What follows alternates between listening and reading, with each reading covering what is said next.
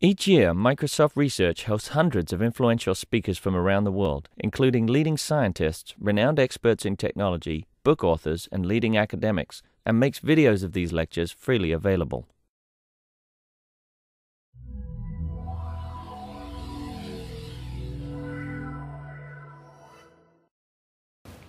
Well, welcome to this talk this afternoon. We're excited to have Thomas Sandholm today. I think we were just talking about his last talk at Microsoft Research was in 1998. So we'd like to hear from him at least once every 10 years to get an update on his reflections and his intellectual work. Thomas is professor in the computer science department at Carnegie Mellon University. He's prolific in his research in e-commerce, game theory, core AI, multi-agent systems. In e-commerce, he's looked at auctions and exchanges, online negotiation and contracting, voting, safe exchange, coalition formation, and a variety of other topics. Beyond his academic work, he's founder, chairman, and chief scientist of a company.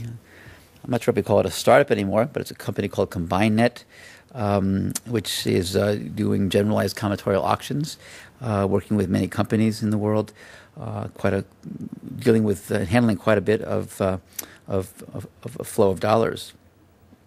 Thomas did his PhD and his master's degrees in computer science at the University of Massachusetts at Amherst. Earlier than that, he did his bachelor's and another master's degree at Helsinki University of Technology in Finland. He's a recipient of many awards, including one that I know quite well, the Computers in Thought Award, and he recently became a fellow of the ACM. He's already a fellow of the AAAI a couple of years back. So today, Thomas will be showing how we can apply computational methods, data structures, and decision-making to health decisions of the most interesting kinds, including the kind that involve exchanging of critical organs, in which there's often scarce quantities of around the world. And people wait for these kidney exchanges, sometimes dying while they wait. And at Stanford, when I did a medical degree, we often saw these lists and priorities of pending needs and availabilities. It's a very challenging problem that he's been working on. And an article on this topic just came out in the New England Journal of Medicine recently. So, Thomas, computational thinking for a modern kidney exchange. Thank you, Eric. Thanks a lot for this opportunity to share some of our thoughts on how, as a computer scientist, you can save lives directly, which has been kind of an unusual opportunity for me. So first of all, I'd like to say a few words of thanks. First of all, funding agencies, and Microsoft Research has been funding part of this work through Carnegie Mellon's Computational Thinking Center, and the National Science Foundation has also been funding part of this work. And the second set of thanks go to my collaborators. I'm going to be talking about results from 3 different papers, each one with different co-authors in this talk. So, as Eric said, kidney exchange is an important, kidney failure is an important problem, and it can be kind of a very sad situation when that strikes. In the US alone, over 50,000 people get lethal kidney disease each year, and when that happens, it usually affects both kidneys. The traditional treatment is dialysis, and here's a little picture of what dialysis looks like. You hook up a machine to your bloodstream, and it takes a lot of time, multiple times a week, hours at a time, and quality of life on dialysis is very low. And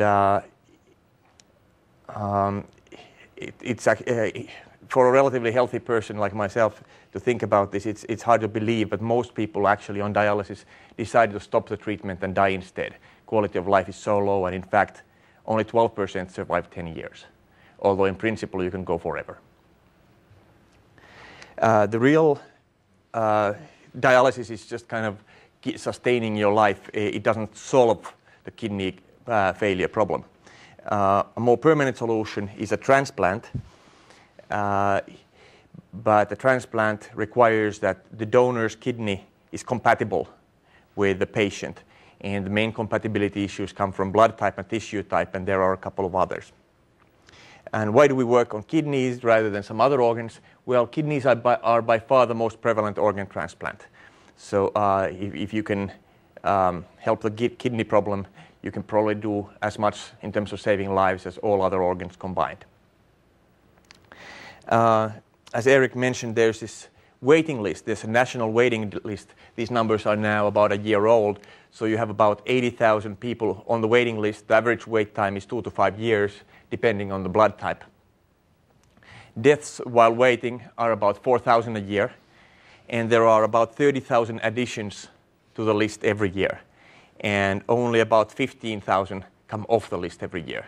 So the list keeps growing, about 15,000 a year. So there's a big imbalance between supply and demand of kidneys. And you probably read about buying kidneys and so forth. That's illegal in most countries, and that's not what we'll be talking about here. What we're talking about here is live donation, where the observation is that you only need one kidney to survive.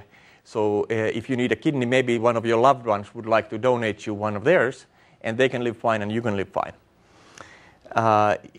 The tricky piece is that usually, even if you find a willing donor, there's incompatibility. The blood and the tissue types don't match, so even though you have a willing donor, the donor is incompatible, so you can't go ahead and do the transplant. The idea in kidney exchange is then that instead of just looking at one donor and one patient, let's take these donor-patient pairs, which are marked by these circles here, and make a big pool of them, and then try to find exchanges of donors in the pool. And if the pool is big enough, maybe it's no longer an off chance that you can get matches. So here's an example. So pair 1 has an incompatible patient and donor. We have another pair 2, where the patient and the donor are incompatible. So maybe, though, the donor from pair 1 could donate to the recipient in pair 2, and the donor in pair 2 could give to the patient in pair 1. This would be what we call a 2-cycle. Any questions so far? Okay. By the way, this is now, as of 2 years ago, officially legal in the US. So you cannot buy organs for valuable consideration, but kidneys are no longer considered valuable organ compensation. So you can actually swap kidneys, and this is legal. Usually when we do this and we work with some real kidney transplantation chains, or exchanges as we call them, we have the donors travel to the place of the recipient. So the kidney is actually traveling in the live person, so we don't have to fly the kidney on ice where it gets worse over time. We actually bring it to the operating table inside the donor, so the kidney is actually outside of the person only for a small number of minutes. Is that cost part of the model? That's an interesting thing. So different kidney exchanges have different policies as to whether they allow travel distance to be a consideration. And to me, at least, it's very, I'm used to traveling a lot, and it seems to me that, this life-saving thing should be much higher priority, and the travel should be a secondary consideration. But there are certain people in the US who are not willing to travel long enough to make this happen. So they're willing to give a kidney to their loved one, which is, I would think, a big deal, but they're not willing to travel to an unknown transplant center at the other side of the US. So this is a question, and some of the kidney exchanges allow you to specify constraints like that, others don't. And you could also make it not a constraint, but you could put it on, we'll talk about weights later. You can also take it into account as weights. My personal preference, no. If you're just talking US, you shouldn't put allow any such constraints, but that's just my personal bias. With one of the kidney exchanges that we've used this work with, they actually do mostly transportation inside donors, but they also do transportation on ice for those donors that don't want to travel. I think that's not that great in that the kidney gets worse during transplantation, but that's another matter. So that was a 2-cycle, but in general you could have longer cycles, pair A giving to pair B, giving to pair C, and so forth. Here's an example of what a kidney exchange optimization problem looks like in graph form, and this is a tiny example. In the real US-wide kidney exchange, we'll have, as predicted, about 10,000 pairs, and in the current small kidney exchanges that exist, the biggest ones have about 200 pairs, but this only has 5 pairs, just so that we can look at it visually. So we have each pair in a node in the graph. Pair consists of a donor and a patient who are incompatible, and there's directed edges that show compatibility between pairs. In this example, there are 4 cycles that could happen. One is a 2-cycle C1, then there's a 2-cycle C2, a 2-cycle C3, and then there's this massive cycle, which is a 1, 2, 3, 4 cycle around the whole loop. The cycles can have weights to capture different criteria, which we'll talk about later, but for the exposition in the first part of the talk, let's just think of the unweighted case where all of the edge weights are 1. And the aim here is to find the maximum weight set of disjoint cycles. Disjoint means that you cannot take more than 1 kidney out of any donor. So any one of these nodes can be only part of 1 cycle. And maximum weight, well, the weight of a solution is the sum of the weights of the cycles in the solution.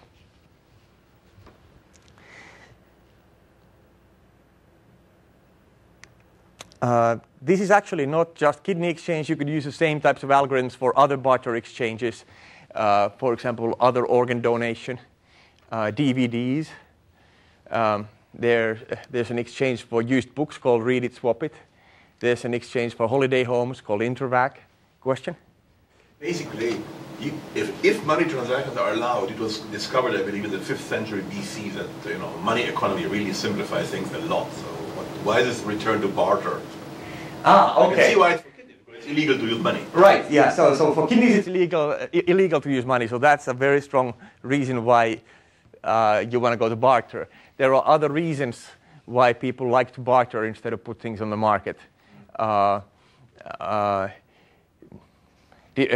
Some argue that there's, you save the taxes, you don't pay the taxes and stuff like that. The funniest one that I know of is the National Odd Shoe Exchange, where leg amputees exchange shoes. So maybe they can get away with paying only half of the cost of the shoes because they only need 1.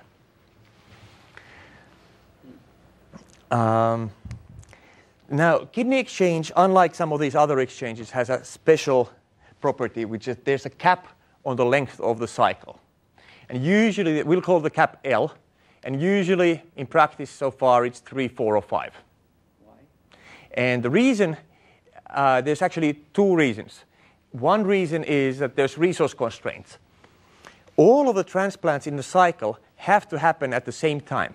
And in fact, the doctors are on cell phones with each other saying, okay, I'm putting the donor under anesthesia now, I'm taking the kidney out now. Why? Well, if, let's say, Eric's loved one receives a kidney before Eric donates one, Eric might say, oh, well, now I have second thoughts, and I don't want to donate anymore, and now the cycle fails. So it has to actually execute atomically, and that's why it's coordinated in time. But what that means is that executing long cycles is a huge logistical nightmare. You need, if you want to do a K cycle, you need 2K operating rooms, between 3K and 6K doctors, and around 4K nurses.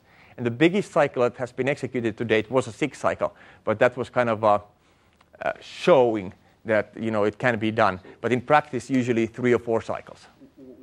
What is the typical bound in time between the donations of all the people in a particular cycle? No time gap. The kidneys come out at the same moment. All of them? All donor kidneys come out at the same moment. That seems like a really harsh constraint. Yeah. Yeah, but it's very important. Yeah, that sounds like that should be relaxed. Well, one could ask the question, well, why do these have to happen atomically at all? Can't we just write a contract that you'll give a kidney and so on? Well, in the US, it's illegal to contract for organs. So you can't write a contract for the organ. So the only way to enforce it is to make it happen atomically. Literally starting at the exact same moment. Literally at the same moment, coordinated by cell phones. That's pretty wild. Yep. You don't see a way out of... I'll talk about one way, partial way out, but that's actually it's not really a solution to this problem. It's a solution to a much bigger problem called altruistic-donor chains. I'll talk about that later. Okay.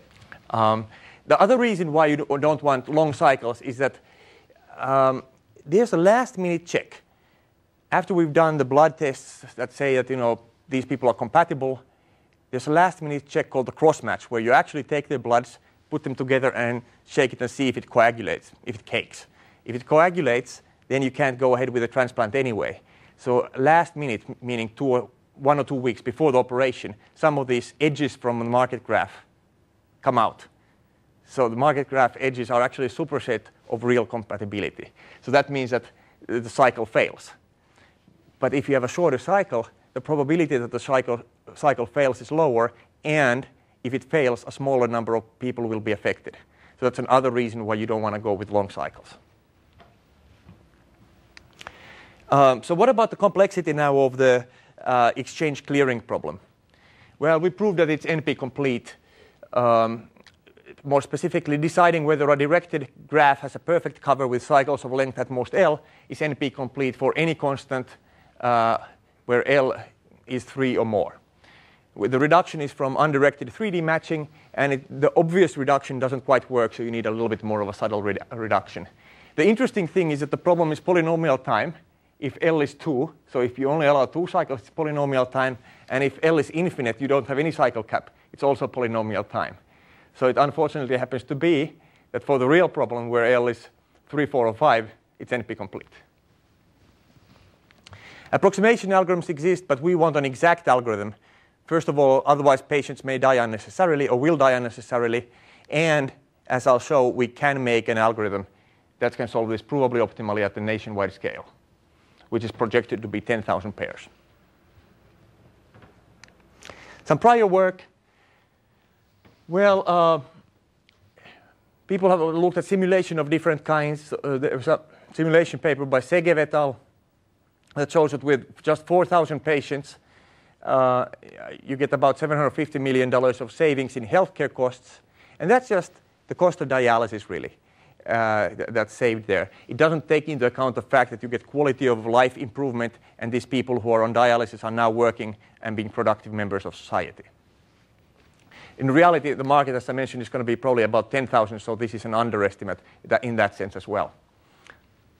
Roth et al. Showed that you can actually get significant gains with allowing 3 cycles instead of just restricting to 2 cycles.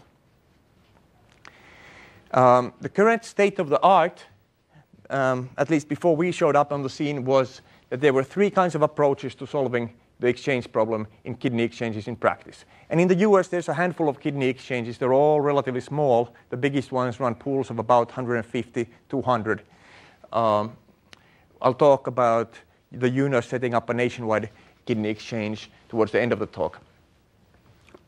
Most of them did manual matching or some sort of a greedy heuristic algorithm that doesn't find the optimal solution, and the manual approach doesn't scale.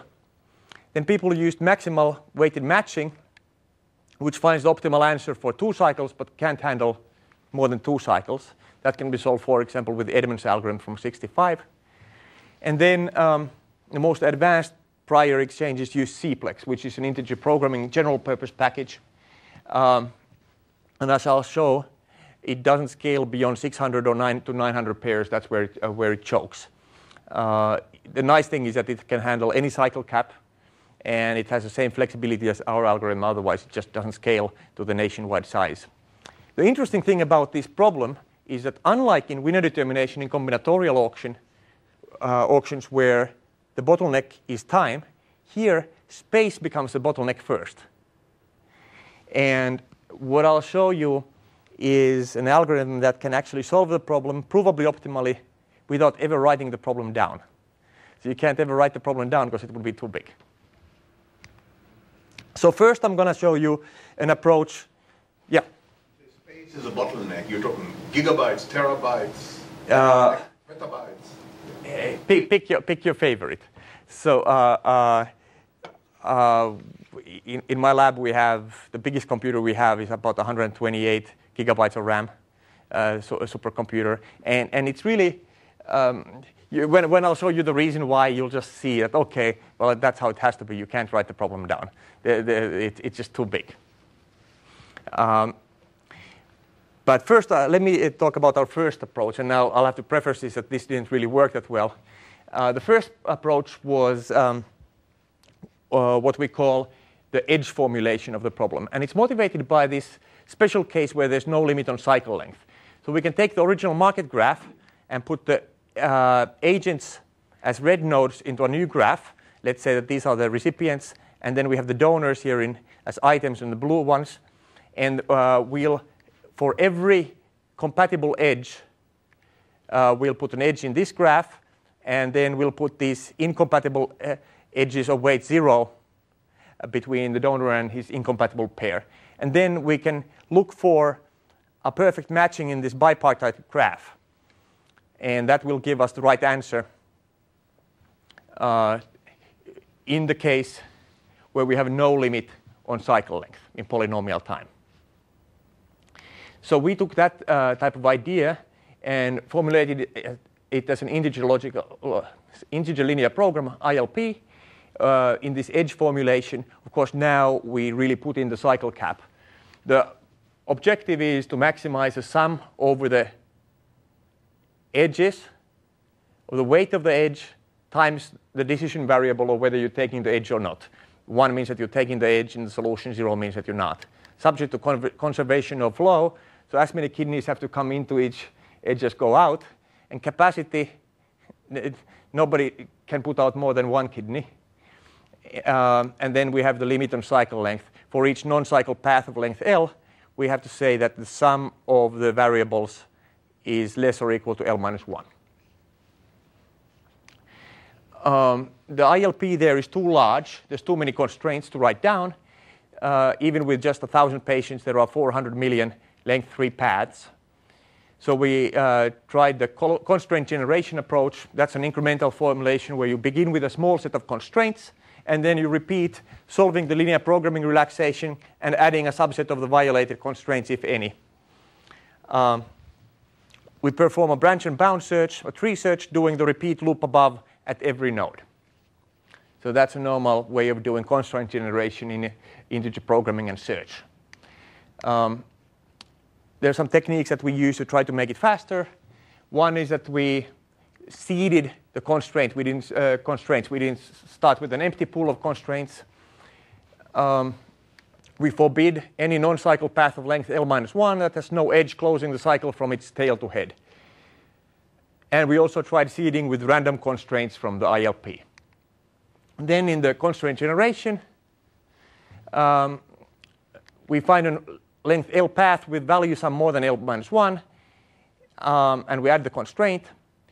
Observation here is that a long cycle C of length C contains C of these paths. So we went into smaller numbers of constraints. So for example, on a cycle, the edge sum in a long fractional cycle can be at most the floor of this. So we put just 1 constraint instead of C constraints for these cycles. That gives us less constraints, but turns out to be slower in practice. So then we went the other way and said, okay, well, let's put in more constraints then and see if that helps. We added a constraint per violating path P and for each path with the same interior vertices.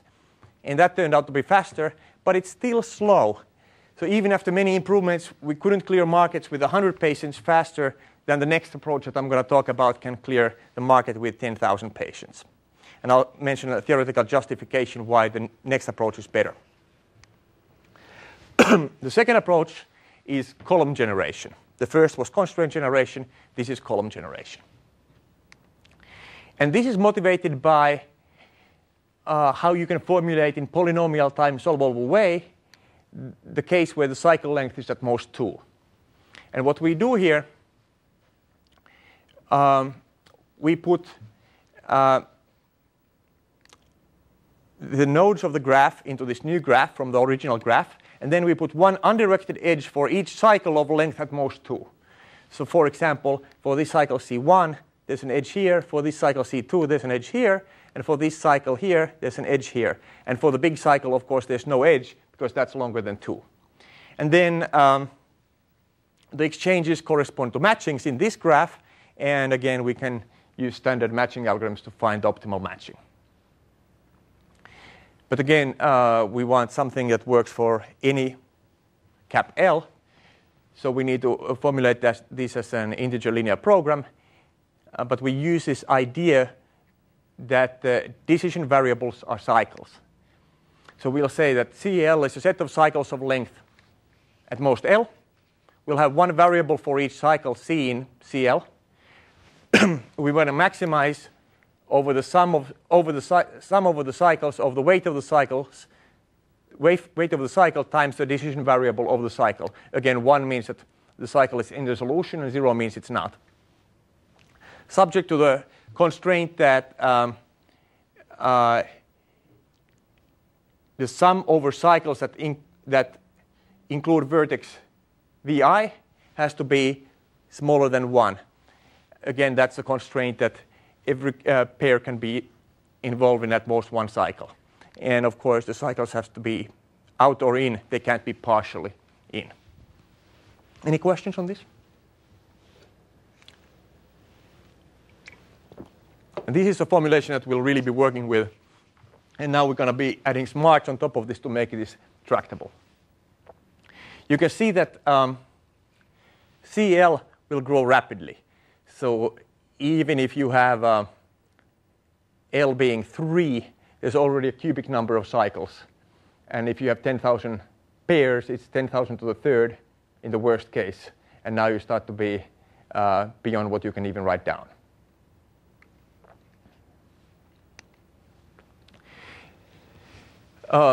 Let's compare the two different formulations, cycle formulation and edge formulation. The cycle formulation has fewer constraints, but more variables.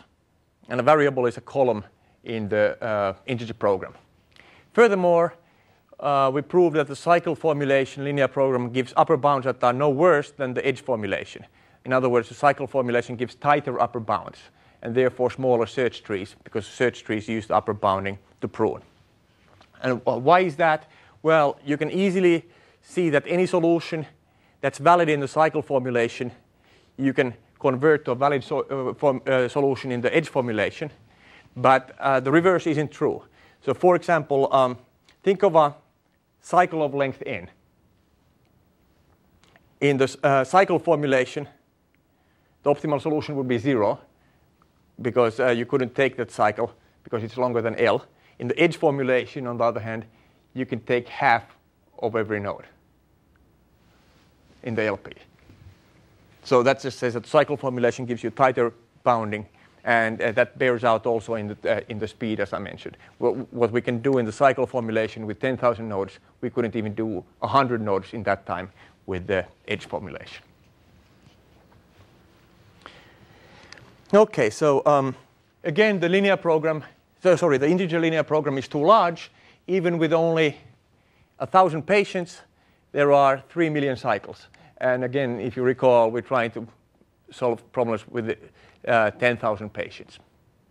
The overall approach that we take, therefore, is what we call branch and price. And it's an approach, relatively recent approach, starting in the mid-90s in operations research and integer programming, where you can actually find the provably optimal answer without writing the problem down exactly. So we adopted the approach here, plus we put in a lot of goodies on top of it to make it fast enough in practice. So the idea is that we branch, like in tree search, we'll select a fractional column from the LP. Fractional means that the LP value is not 0 or 1, it's somewhere in between. So the LP isn't sure whether it should be accepted or rejected. And we fix the value to 0 and 1 respectively. That's our branch. The search order is we'll do depth first search just to save memory. That's just a choice. You might go in other orders, but we do this just to save memory and because it worked. We fathom the search node if it's no better than the incumbent. So that's a normal upper bounding rule. we solve for each node as LP relaxation using column generation. And that gives, the LP gives us the upper bound. And then we have some primal heuristics that search for integer solutions early at the nodes, and if they are found, they constitute new incumbents and therefore better pruning later in the search. I'll talk about these in detail. So in the column generation, the master linear program, which we'll call P, has too many variables to write down, too many columns in other words, so it won't fit into memory and would take too long to solve even if it would fit. So we begin with a restricted linear program P prime, which contains only a small subset of the variables, i.e. cycles. And note that then the optimum solution for P prime is no greater in value than the optimum for the actual linear program. So we solve P prime, and if necessary, we add more variables to it, add more columns to it, and we repeat until opt of P prime is probably the same as opt of P. And then we're done with the node and continue with the search. The pricing problem then is to find a cycle, or in other words, a column, whose price, which we define to be the weight of the cycle, minus the sum of the dual values of the nodes in the cycle. We want to find a cycle that has positive price, or report that none exists. The key point here is that we can check the price of each cycle one by one by enumeration without having all the cycles in memory at once. And once we found a solution that doesn't have any positive price cycles, we are done. We need some further techniques to improve this pricing problem in speed. First of all, we generate cycles by depth-first search over the input graph, and we explore the vertices in non-decreasing order of their dual value. Therefore, that's because the earlier vertices are more likely to belong to a cycle with positive price, and you can prune the depth-first search path early since dual values never decrease down a path. We also avoid repeating work from one pricing problem to the next, meaning that as we move from one search node to another, if a vertex's dual value is unchanged and it was not the root of a positive price cycle before, it can't be now either and doesn't have to be checked. And finally, you might ask, how many columns do we add at a time? And here we add one. There's a trade-off. You might add more columns and be able to increase the opt of P prime more at the pop. But on the other hand, if there aren't any positive price columns and you look for some, you're going to have to go through the whole list of columns before you're done. So therefore, we just do one at a time.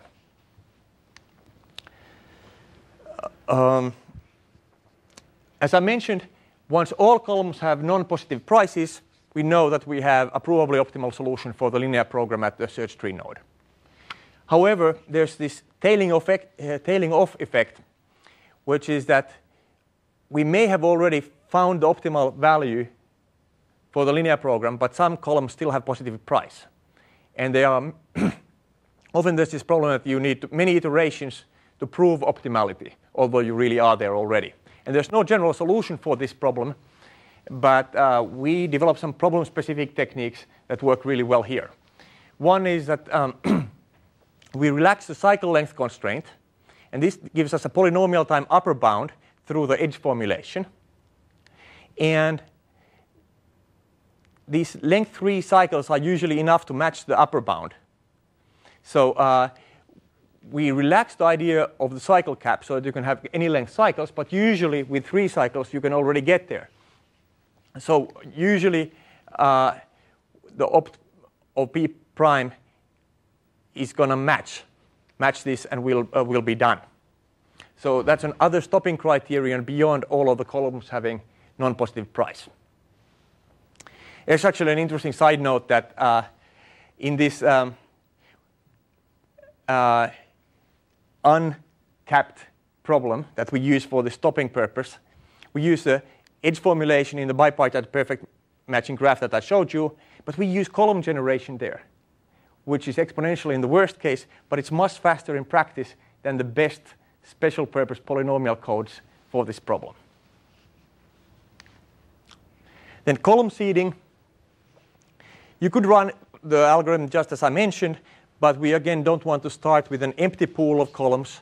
So we seed the columns pool with some seemingly good candidates. We get them from a couple of different algorithms. One is a randomized greedy algorithm, and the other one is a maximal weighted matching algorithm with 2 cycles only that we discussed. And then we throw in a randomish selection of a large set of cycles just to start the pool from its final size instead of starting from empty. And this improves speed. Then we need column management.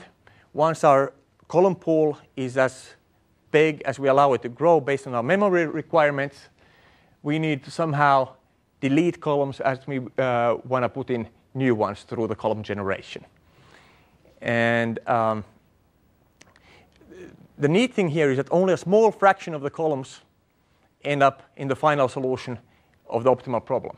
So even if we delete some, it's unlikely that we'll delete any of the important ones. And even if we do, they'll be generated again through column generation if we happen to run into that case. And in particular, we delete the column with the largest negative price first, as this is the most satisfied constraint in the dual.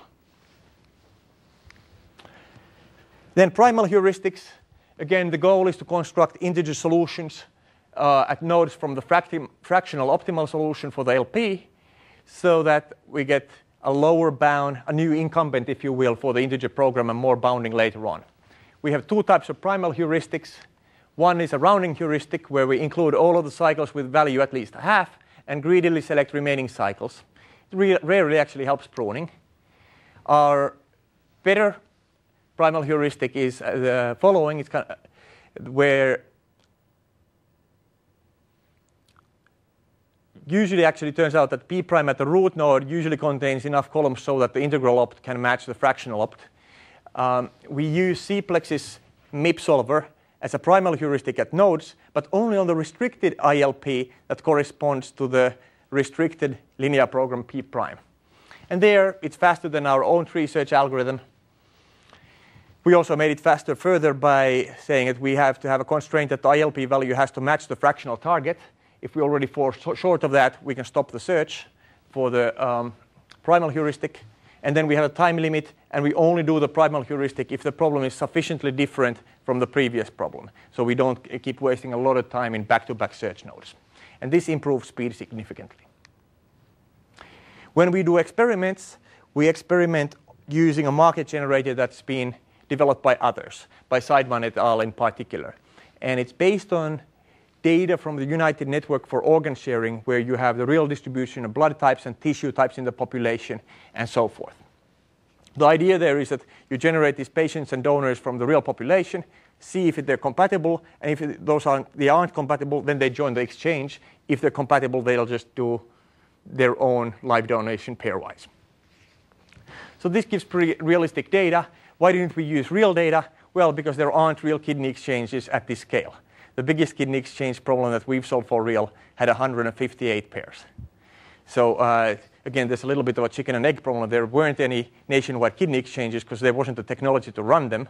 On the other hand, to benchmark the technology, you need the data.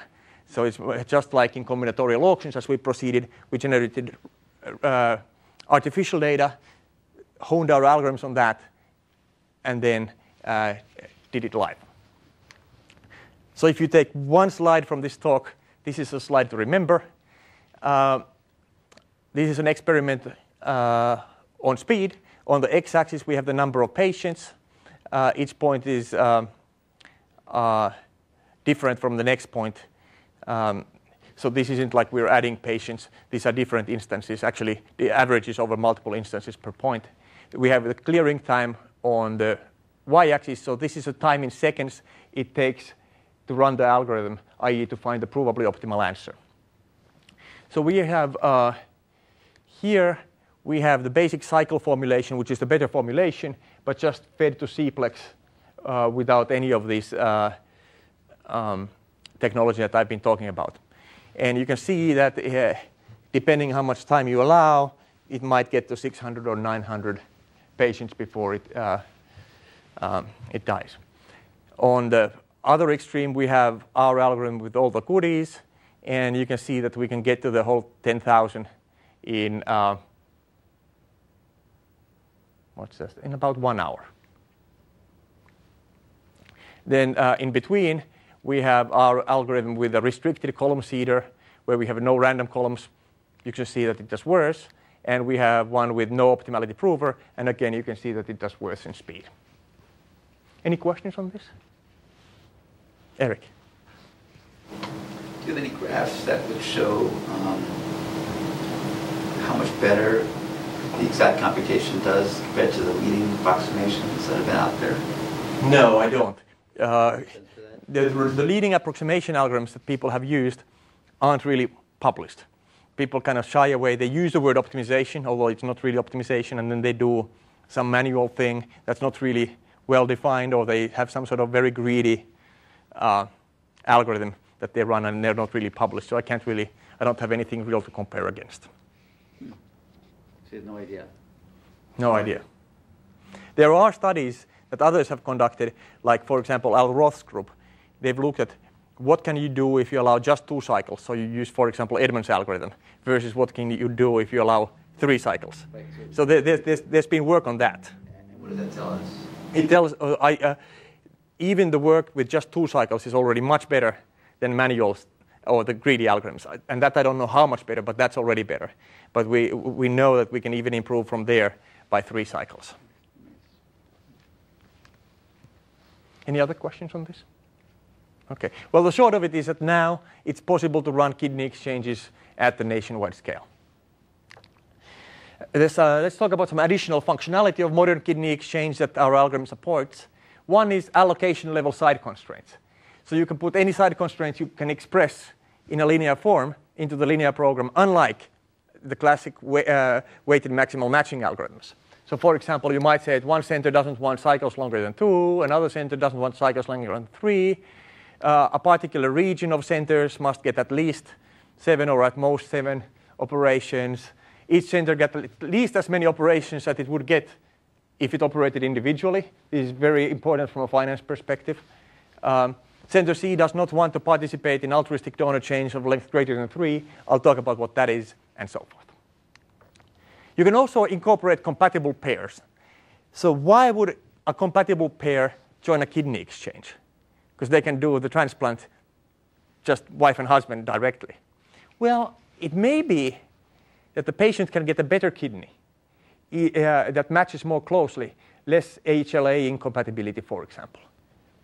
Also, others in the exchange may benefit. You might get more matches or better matches for other people by allowing these incompatible pairs to come in. And in some of the kidney exchanges that we've run, we've actually had this. We've allowed these incompatible people to come in with the understanding that, you know, if they don't get something within, say, 3 months, they're going to do it themselves. It's interesting to think about the value in the trades when it comes to the romantic/family connections versus the more slightly ideal histocompatibility.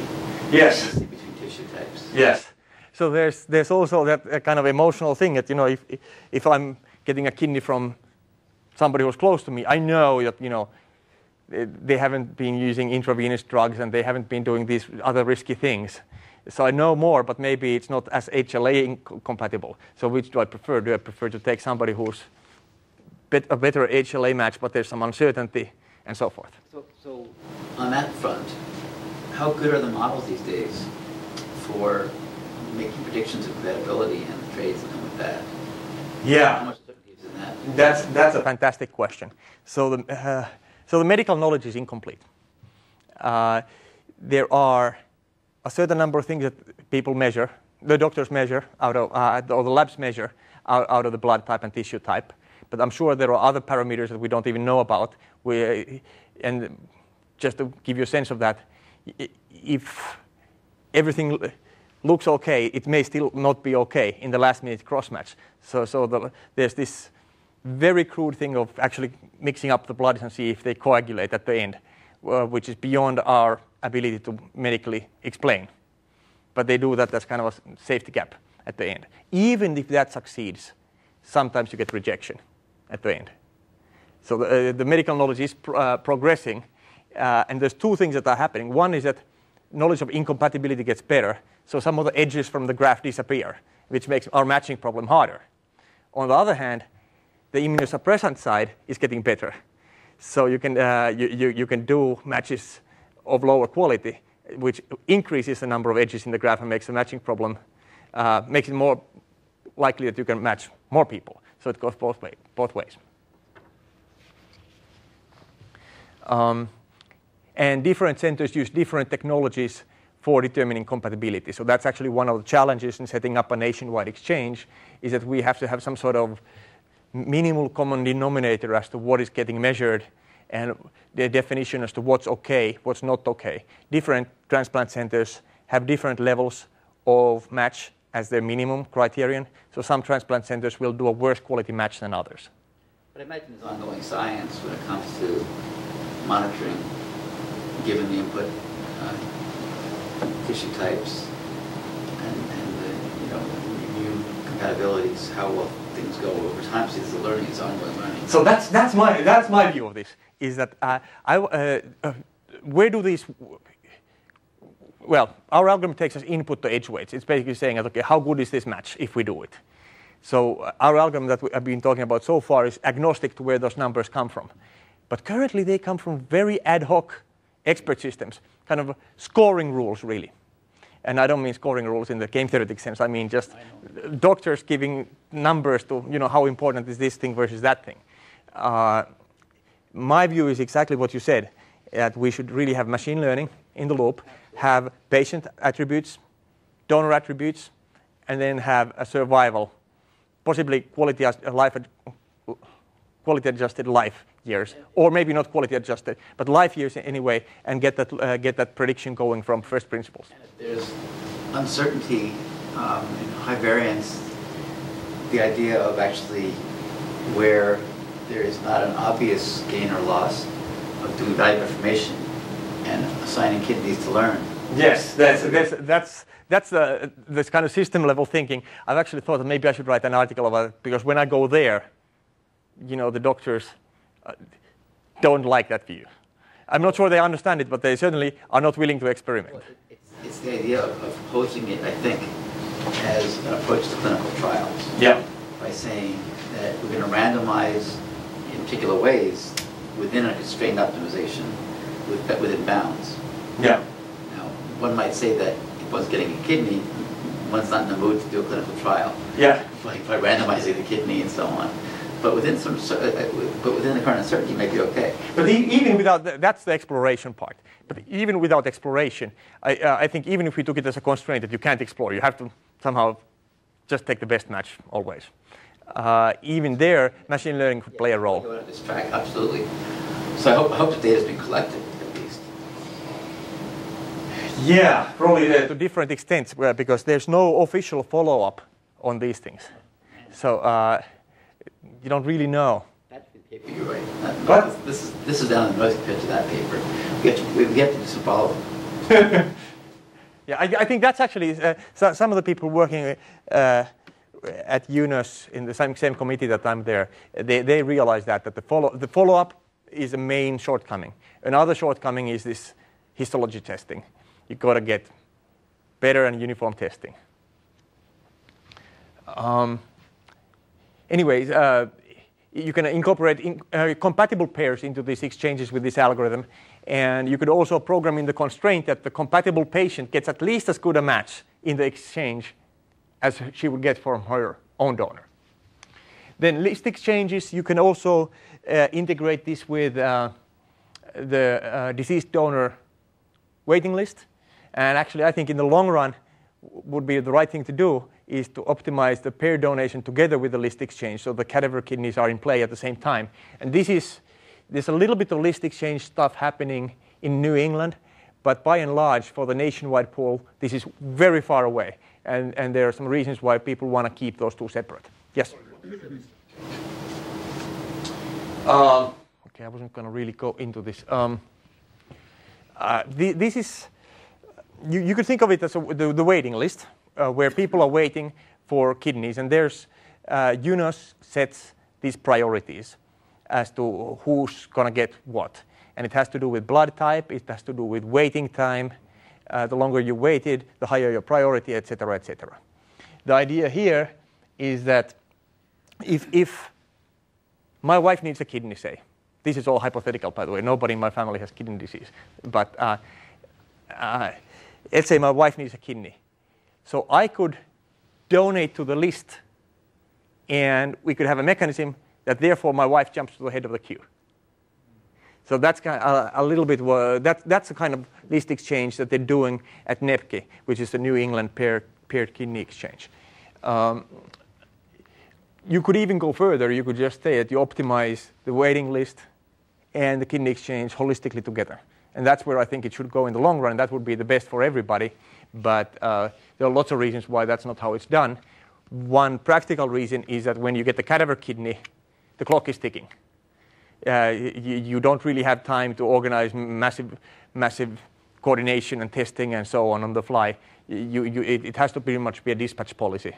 Do you have a sense for the percentage of cadaver kidneys that come from trauma, unexpected deaths versus other kinds of deaths? Maybe more plans, you can actually say, here's a kidney. That's a good question. I don't know. I don't know. I would suspect, though, that wouldn't help much.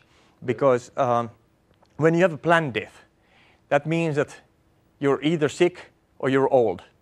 Both are reasons why the kidney in you is bad.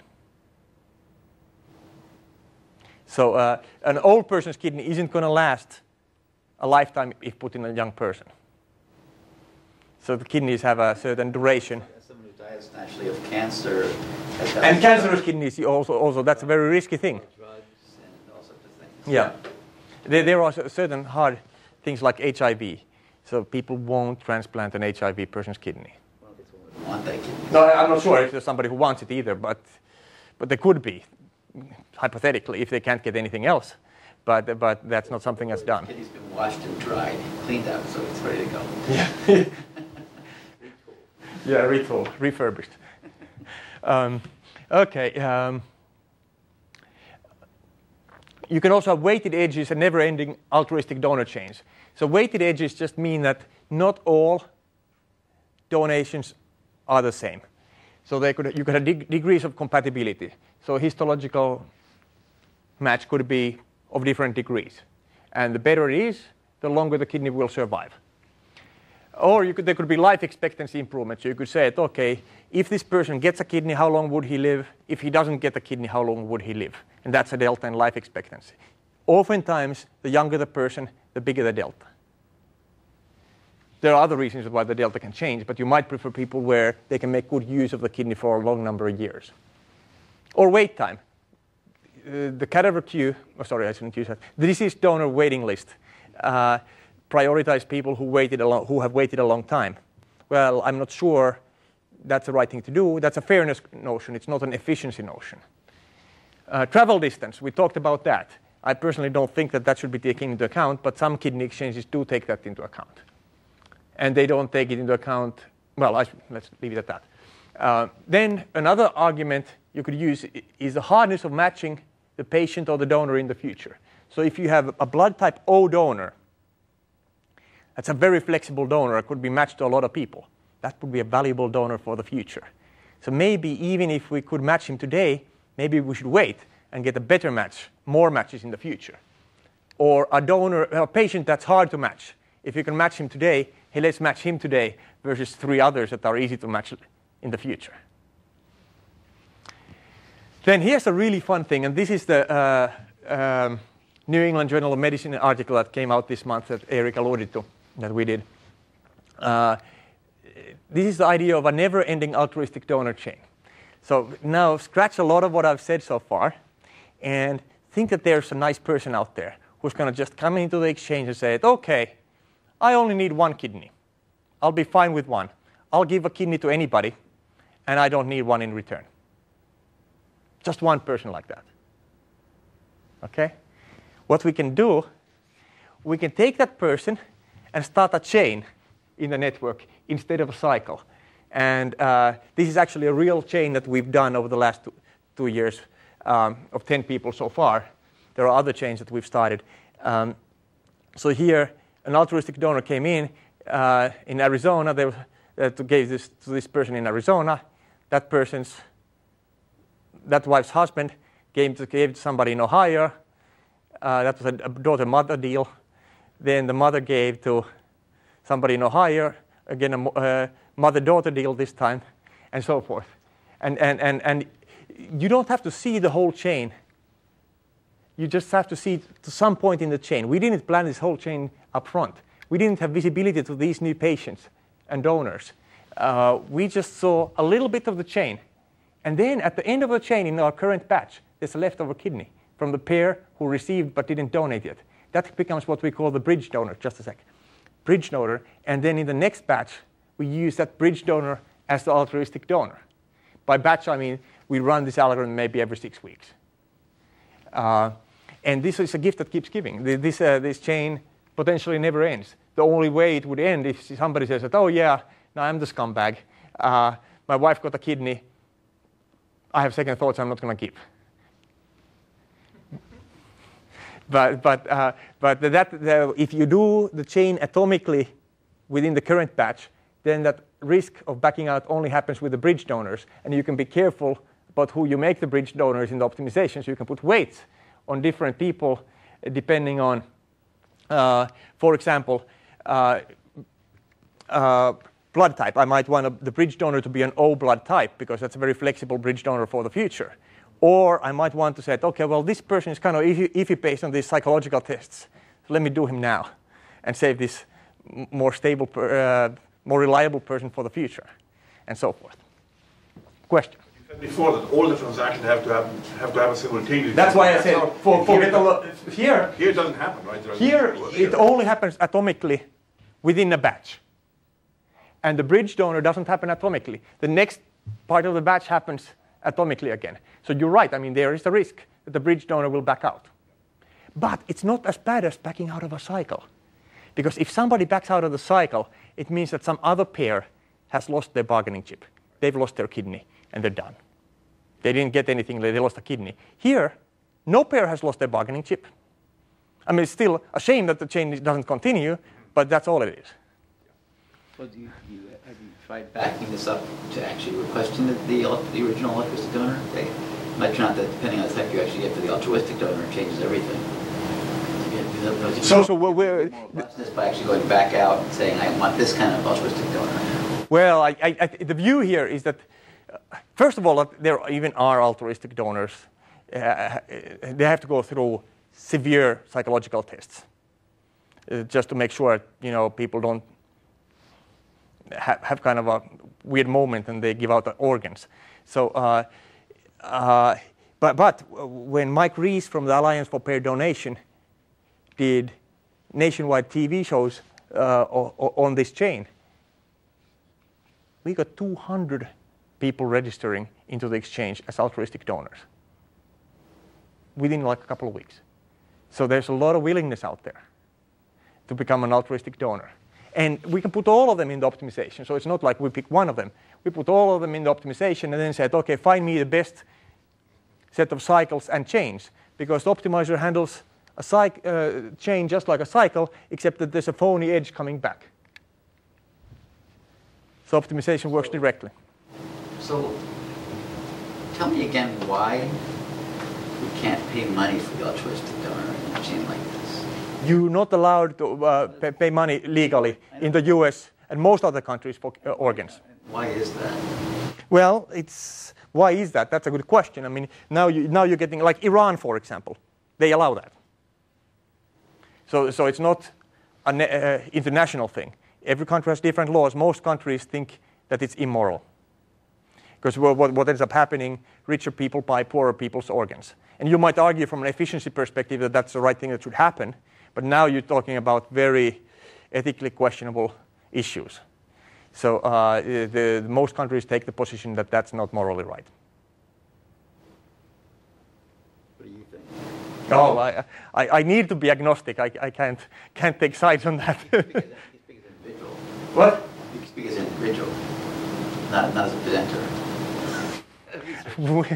Yeah, I don't know. I really don't know. All of the issues involved. It's interesting to think about whether or not the decision analytic approach to compensation might not be unethical, it might be just fine. But the idea is to actually work out the details of kind of the downside of doing that for the socioeconomic issues. Yeah, there are villages in India where every male has a scar in their back because everybody has sold a kidney. It becomes so prevalent that it becomes kind of almost a moral thing that there's peer pressure that you have to do it. What are they? India is legal in India? I don't think it's even legal there, but people do it anyway. And this is the reason why Iran went this direction. There was so much of it happening illegally that they felt that, okay, well, moral or not, it's better to make it legal, make it safe, and make it more fair. Because when it's illegal, the brokers get even a bigger fraction than the donors. And when you make it legal, it kind of tilts the table a little bit in the donor's favor. But still. Do you know if this kind of is going on in this country? I'm sure. I'm sure. I don't know of any cases directly, but I've read in the New York Times. There was actually a couple of years ago, what's it called? The monthly New York Times magazine. There was an article about how Americans go to Turkey to do this with Israeli surgeons and stuff like that. So for about $100,000. So if you're desperate, that's what people do. And this is one of these approaches that we're trying to make that not happen, that you can actually do this legally.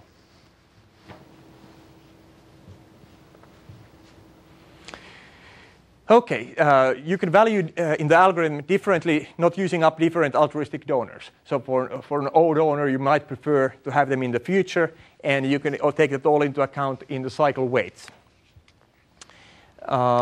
Similarly, valuing differently different leftover kidneys. So you might prefer bridge donors of type O. You might prefer A's and B's over ABs. You might prefer people who you think are not likely to pull out, and so forth. But now, I talked on this slide, I talked a lot about weights. And a lot of these weights have to do with, of course, just immediate quality of match. But others have to do about the future. Who do we make the bridge donor or hardness of matching patients and donors in the future, even without altruistic donors? And what I found unsatisfactory is that these numbers that we used in these optimizations were kind of ad hoc. The surgeons helped us put together some numbers, but they were ad hoc and they weren't really tied to any sort of direct objective. So let me, in the final part of the talk about the online problem. Could we automatically think about this not as a batch problem, but as this online problem, dynamic problem, where new donors and patients and altruistic donors are coming in over time, and existing patients are dying at some death rate? And think about managing this pool. So instead of us depleting the pools with the best possible matches today, like most of the current kidney exchanges do, think about keeping the pool rich enough so we don't get this oversensitized population of patients in the pool, and also so that we don't have to put in weights, but somehow the system will automatically figure out what's the value of the future compared to the present. And the first observation here is that there are no good prior-free online algorithms for the problem. And the first proposition that we have says that no deterministic prior-free algorithm can achieve a competitive ratio better than the cycle cap divided by 2. And here's a simple example. So let's say that we have this AB cycle available today, but this B pair is disappearing in the next step. And then we might get this long chain L, or might not. So if we take this short pair, we get 2. And the worst case then is that the adversary is going to give us this L, but now we've already used up A, we can't get it. So we get this ratio L over 2. If, on the other hand, we decide to wait and not take this B, let this B disappear, the adversary won't give us L, and we're going to get an unbounded regret. Similarly, this, you can prove a bound for randomized algorithms as well. Now we're in a little bit better position. We can decide with some probability P, we take B, and with probability 1 minus P, we don't. We set P just to keep the adversary indifferent between bringing in the new cycle L or not, and that gives us a bound of 2 minus 2 divided by L. So again, you can't really get a very good competitive ratio without using priors. The good news is that we have priors. We have very good knowledge about the tissue type and the blood type in the population. UNAS has all of this data. So we can use this distributional data, and what we do, this is a skeleton, and we have several different instantiations, which we'll talk about in a second. At each step of the algorithm, or each time step, if you will, we draw sample trajectories from the distribution of what different features. Then we leverage our offline algorithm to pick an action just an action, the next action to take, not the whole policy into the future, just an immediate myopic action. And then we'll say that the actions are cycles, not combinations of cycles. The first algorithm like this in this family is an adaptation of the regrets algorithm by Bent and Van Hentenryck and Mercier and Van Hentenryck. Here, we just initialize all the cycle scores to 0. Using the probabilistic model, we generate the scenarios into the future, some number of scenarios m. For each scenario, we then solve the offline problem for the scenario. And for the cycles that are accepted in that solution, we add to the cycle score the value of the solution of the offline problem. And for the other cycles, we subtract a small delta from their value. Then, at the end, we run another integer program to determine a set of vertex disjoint cycles with the maximum score and return it, again using our offline algorithm. So this, while we pick just one action, it's not a myopic pick. It takes into account the possible futures. We proved that algorithm 1 is not optimal, however. The improvement idea here is to optimize the scenarios for each action separately instead of optimizing each scenario separately. That gives us algorithm 2. Again, it starts the same, initialize to zeros the scores, draw the sample trajectories, and then we, instead of solving the actual trajectory, we solve for each trajectory with the cycles minus the cycle C. Then we set the score of C to be its original score plus the value of this. And we do that for each scenario and for each cycle.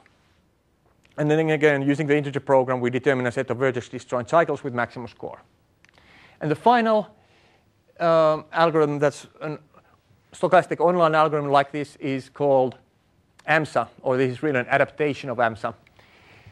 There's some theory that's been built now for these online algorithms that are based on these trajectories, and there's this notion of global anticipatory gap. And roughly speaking, it means that we have a high GAG if no action is pretty good across all the scenarios. And it's likely that here that's going to be the case, and this analysis applies to algorithms 1 and 2. AMSA was designed to really deal with problems with a large GAG, so we wanted to try that as well. And what it does, it again uses a model to draw the trajectories, but then it treats the trajectories as a reality, builds a Markov decision problem, and solves a Markov decision problem, and goes about it that way. So the experiments on the online algorithms, we used a real data set with 158 pairs and 11 altruistic donors, and the artificial data set to look at more scale using the Seidman generator again. This had 510 pairs and 25 altruistic donors. The death rate in all of these experiments was set so that 12% survive 10 years, which is the reality.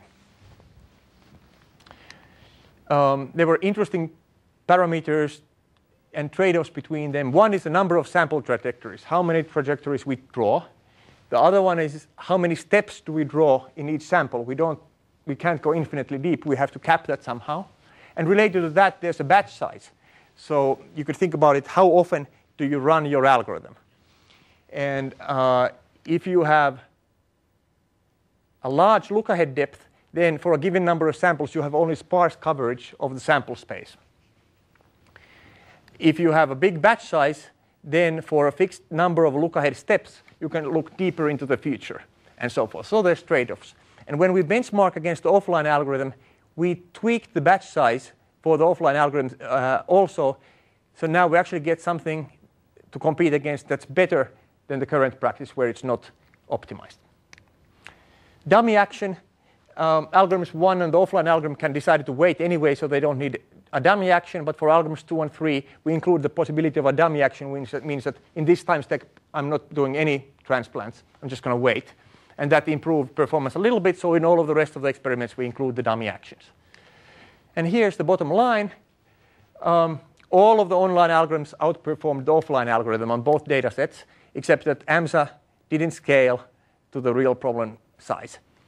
Algorithm 2 performed the best, surprisingly better than AMSA, and it scaled to both problems, and we get 16.6% or 13.6% in performance improvement over the online algorithm. And this is in steady state. We can also see that the advantage starts from the get-go even before steady state is reached. So let me conclude. We talked about the first algorithm that can clear kidney exchanges optimally on a national scale.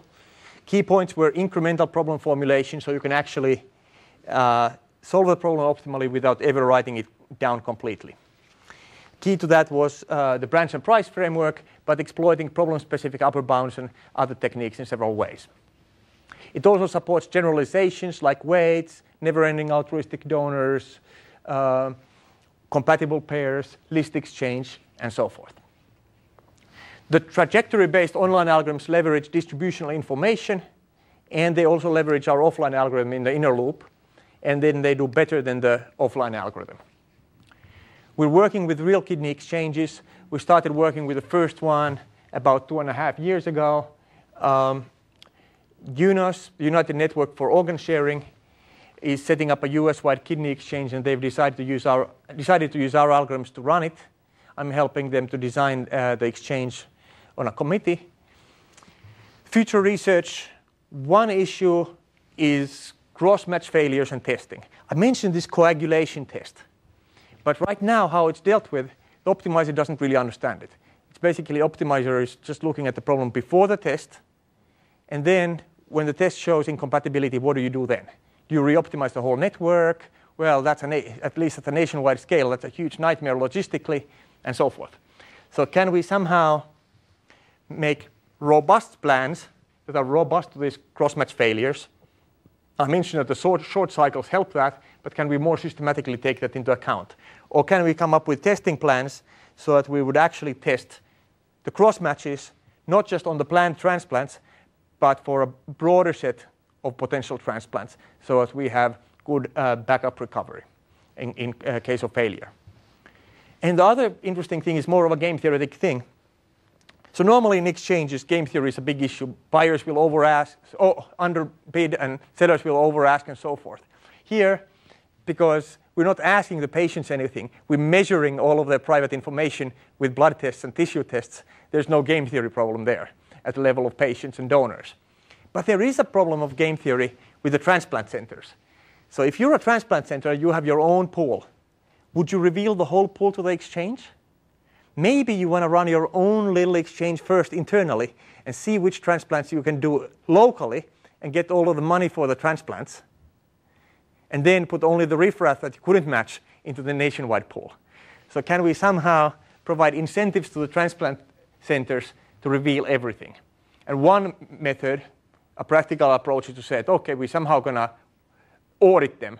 And if they get caught of doing that, there's going to be hefty penalties. You could also try to do something more game theoretic. There are some impossibility results about this, by the way. But you could try to do this in the optimizer and say, okay, we're going to look at optimize every transplant center's pool separately, see how many operations they would have gotten, and then put that in as a constraint into the nationwide optimization, that every transplant center gets at least as many operations as they would have had gotten operating individually. So that's kind of a fairness issue in money sharing between transplant centers. Of course, any constraints you put in the global optimization is going to be worse for the patients. Thank you.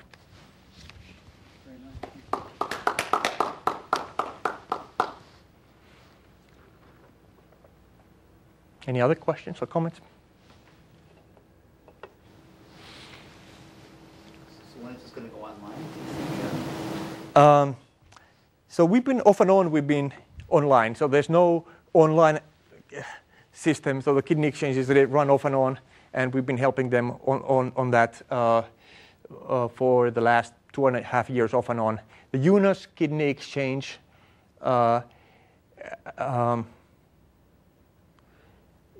there's a pilot program that's supposed to go live in September, October. And then the nationwide kidney exchange is planned to start in March 2010.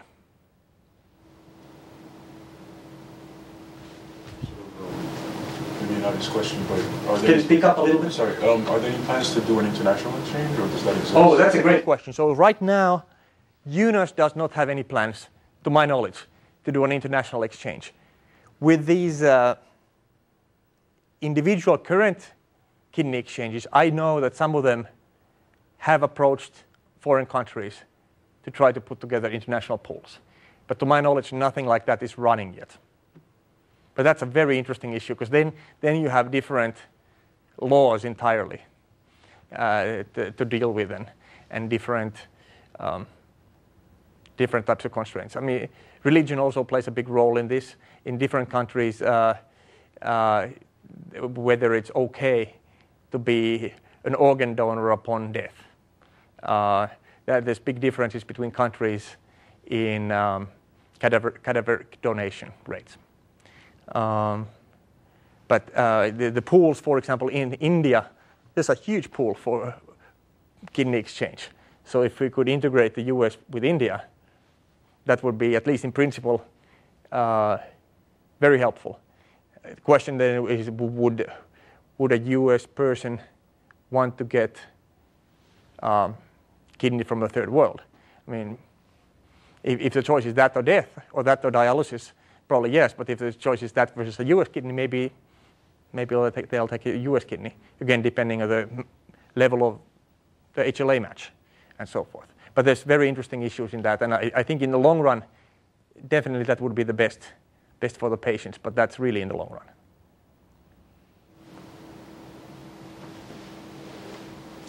Any other comments?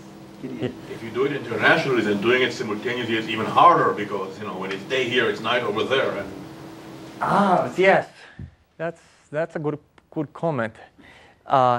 There's something that's weird. There was some reason why in the US they do it in the evenings anyway.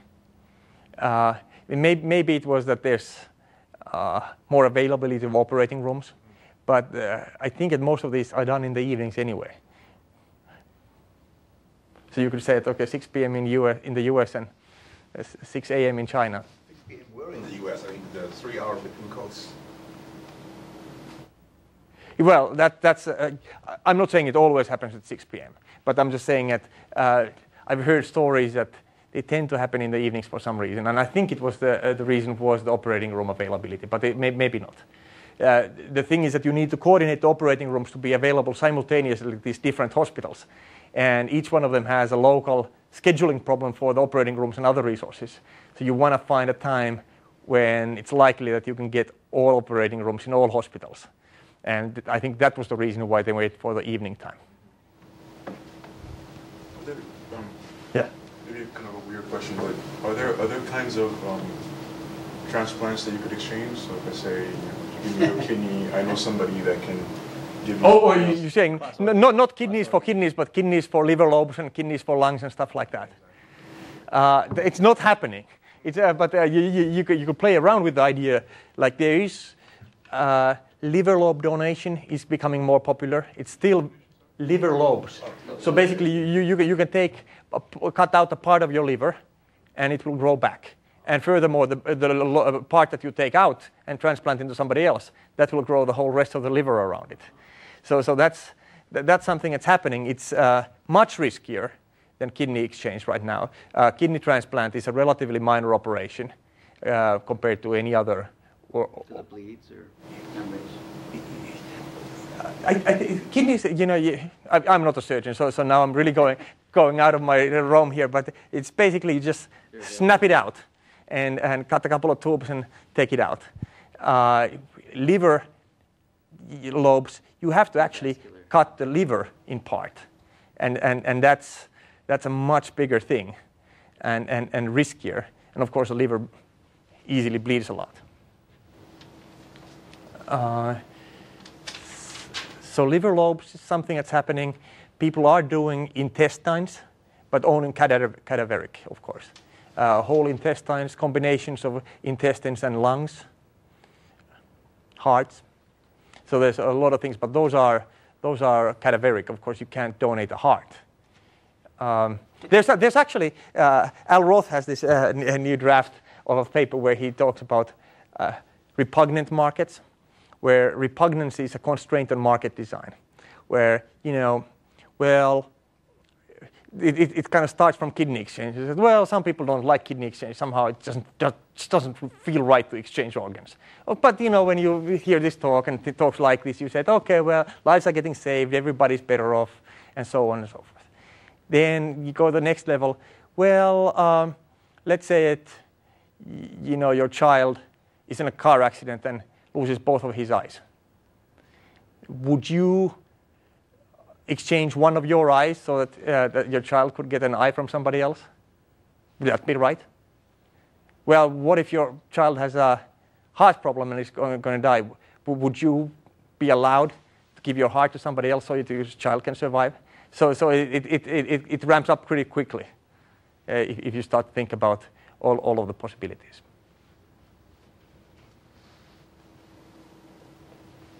So there's no plan of doing a sort of inner. There is no plan to do inter-organ, and to my knowledge, there isn't even a plan for exchange for any other organ than kidney. But that's the world as we stand today. Things may change in the future, of course. Liver lobes, I think, is a particularly interesting thing if you can really make it safe, because again, that's one of those things where you can cut out the lobe and live fine with what you have. That's a nice, if you think about the kind of Hippocratic oath, that the doctor says that, I'm not going to harm anybody. I'm not going to harm Eric even a little bit if I could help you a lot by doing so. So the Hippocratic oath is completely against efficiency. Efficiency would say that we're going to sacrifice whatever so as to maximize overall utility. So those are at odds. Here, you could say that maybe the doctors are a little bit violating the Hippocratic oath. That, well, Eric really would be better off with 2 kidneys. If he had an accident and pierced one of his kidneys, it would be really nice to have the other one as backup. And so that's already starting to push the boundary a little bit.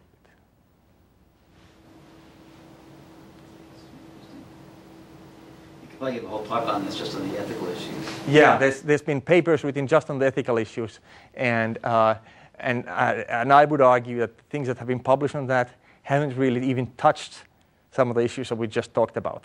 So there's a whole ethical issue here, and the practice is moving forward at a very rapid pace. This is going to be happening. These algorithms are going to be automatically striking these trade-offs between different forms of efficiency and different forms of fairness, and it's very exciting. I mean, we could say that, okay, well, shouldn't we understand all of the ethics before we let algorithms loose on this problem? Well, the transplant surgeon who's manually making these matchings today, he's already making those trade-offs. He just doesn't know it. So who's going to be tuning the parameters? So, well, that's what I'm trying to get away from these ad hoc weights. So I'm in several ways. One is to try to tie the value of a cycle to actual survival, and survival in years, predicted based on donor and patient attributes. So that's kind of the machine learning box that I was alluding to. Instead of having a doctor put in ad hoc weights, let's use some real data and machine learning to predict what sort of weights should be. Another example is that instead of having those weights on who we should match now versus keep for the future, we have these online algorithms that don't require any such weights. They just do these trajectories, and based on these trajectories, which are drawn off of the real distribution of blood type and tissue type and so forth, you can actually figure out what is the best balance of who to match now versus who to save for the future without having to have those ad hoc weights. So I'm all about trying to get away from ad hoc weights and trying to instead come up with answers algorithmically. All right. Well, I think we probably should stop there. Yeah, thank you.